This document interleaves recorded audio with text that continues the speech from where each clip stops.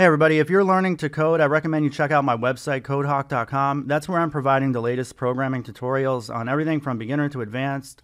There's a one-size-fits-all where you can just get the all access, and it includes all my courses that I have available. So it's like 15 plus. And it also includes any sort of new courses that I add in the future. Hey everybody, what's up? All right, so in this video, what we're going to talk about is the latest in WebGL and what's going on right now with the WebGL community.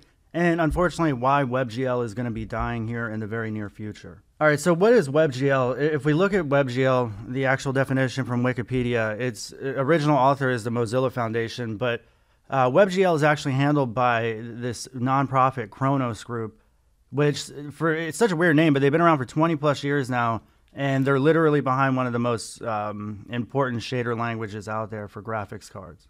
So basically, in a nutshell, if you or if you go in reverse about 10 years or maybe even 20 years or so, there were two graphics libraries that were out there. There were OpenGL, and then there were Direct3D, which is Microsoft's graphics engine. Now, with OpenGL, that ended up being the winner when they decided, hey, we want to use this specification, this API, and we want this to now work inside of browsers so that browsers can access the graphics card and provide like much more faster capabilities when it comes to rendering, 3D animations and video games and things like that.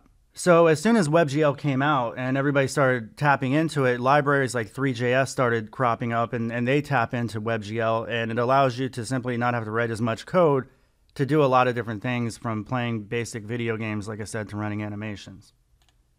So some of these WebGL games are actually quite complicated. When we used to run games in the browser, we had to do it through Flash Professionals. I don't know if you guys remember that, but Adobe Flash, like that was how we ran all of our video games when we tried to have games that ran inside the browser. So basically in 2010, when Steve Jobs decided to say, to hell with Flash Professional, we're not going to support it at all anymore, we started moving over to HTML5 video, and then now with WebGL, we started doing our graphics directly with WebGL. So if we look at the gameplay here of this particular game, like it's not very good. It's very basic and it's kind of choppy and just not very good mechanics at all. But that's kind of the story with really any WebGL video game out there. I'm hard pressed to find any successful WebGL game. I know that there's a handful of them that are considered to be successful, but literally just a small handful when you compare that to all the other video game platforms and engines that are porting to all those different things like PlayStation 4 and PC, Linux, Mac, Windows.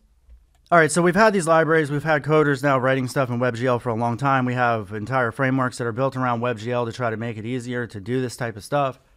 But then you end up getting an axe just thrown down on you by the Unreal Engine community. They completely dropped support for HTML5, so they're no longer going to try to port any of their stuff over to WebGL. Now, they say that the community edition is still available, but you can see that there's not a whole lot going on with the community. So once Unreal drops official support for this, you're not going to be able to port Unreal over to HTML5, WebGL probably at all going forward. But even if you could, the problem is that we are now understanding that WebGL is not going to be the future. So whatever is going on with WebGL right now is probably at its peak. And the new successor is something called WebGPU. So why do we need this new graphics API that's going to replace WebGL, which was really the browser's implementation of OpenGL? And the reason why is because modern day graphics architecture does not work well with the OpenGL specification. And therefore, the WebGL specification doesn't work very well with modern architecture either. Another thing, too, is we have Vulkan, which is going to be the successor of OpenGL. And WebGPU works with Vulkan much, much better. So the speed performance increases are anywhere from about 2 to 8 times WebGL. So who is behind this? It's actually a bunch of people. So here's the WebGPU shading language. This is something that you can see just in October 22nd that they're writing this thing. So this is the status of where they are. Right now, they're actually trying to decide on the shader language for WebGPU. And it's really going to boil down to either the Kronos group or some other group that is going to handle that. When I say some other group, there's literally one other group. I can't think of their name right now, but they're literally in contention. Those two are in contention. One of those two are going to be handling the shader language of WebGPU. So you also have a lot of people from Mozilla, Intel, AMD, all those big companies are involved in this new specification. And again, it's going to work very similar to WebGL. It's just going to be much more performant.